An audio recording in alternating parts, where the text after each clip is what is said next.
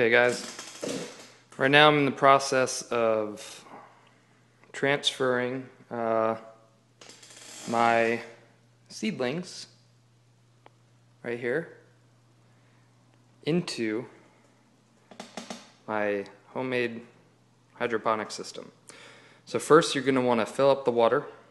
As you can see, the water's filled up. You want to fill it up just to the point where these little things will actually sit in the water.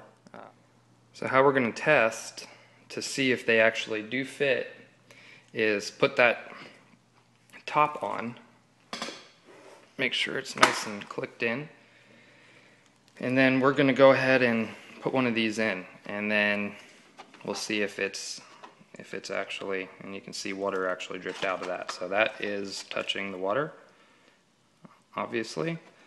You can even kind of look, it might be too dark to see in there, but you can look through one of the other holes to see that it is sitting in the water. Now, this one is sitting about yay deep in the water, so you don't want it too shallow or the roots won't touch, but you don't want it too deep where it's going to drown the plant. So basically, that's about perfect right there. Okay guys, the next thing that we're going to have to do is now put our seedling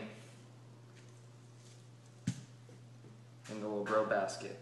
So I'm going to go ahead and dump out some of this, get this sitting right at the right height, still a little bit low, or still a little high, I mean.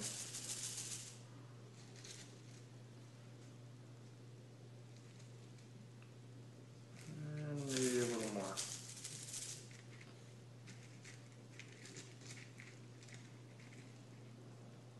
There we go.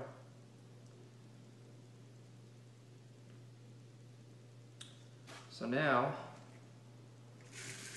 all you're going to want to do is just basically fill this back up.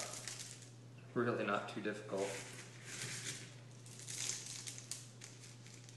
Now that Groton, that Rockwool stuff that you were just growing them in, if that's what you chose to use, basically you just want to probably cover it with these little ceramic pellets or whatever grow media you're going to use. Some people use ceramic like this, some people also use pea gravel, but basically just fill it up to the top. Obviously I didn't use all these because some of the volume was displaced by that Groton. We can put in another one there. And now this is ready to be stuck into your hydroponic system. Now, obviously, we're going to want to do this after we have the water and nutrients set up with the hydro system, because you don't want this to dry out. Of course, it's in the Rockwool, so that'll help keep it moist. But basically, once that's all, your water is all set up, this basically just drops right in. Turn on your air pump and stick it under a light. Okay guys, so I have this now set up. I put all the plants I'm gonna have in this. These three are spinach, and the rest right now are romaine lettuce. Those should grow pretty quickly. As soon as they are almost ready, I would say another like 3 weeks. Once they grow big enough, I'll probably use a couple of them and then throw in some of that butterhead lettuce, and that, so that way I can utilize that also. Well, that came out pretty well. I've got the pump going, as you can see right over in the corner right there.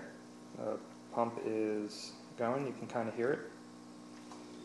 And it's a double pump, and I'm putting both in just to make sure that I'm getting enough air in there.